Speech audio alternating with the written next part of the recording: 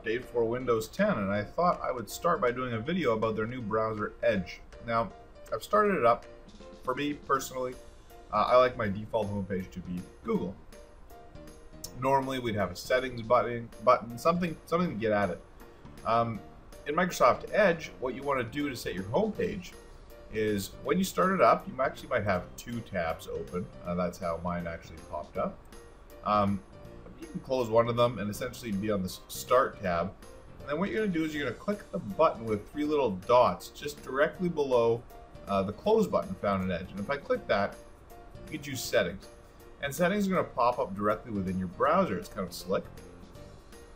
You can choose themes and all sorts of stuff in here. However, what we're looking for is the home page. So it says Open With, and we can do the Start page, which is listed here.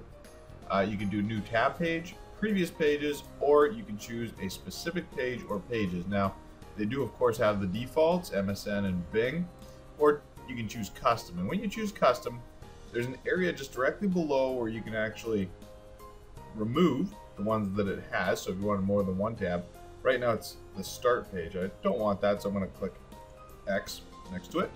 And then I'm just going to type in google.ca, add that in, and it adds it in as one of my pages. So let's test that. So I'm just going to click the same settings button to get it out of the way. I'm going to close down Edge. I'm just going to launch it again. And as you can see, as soon as I launch Edge, away you go, there it is. Now, I really liked Internet Explorer. Kind of yet to be seen about Edge. I'll try it out and we'll give it a go.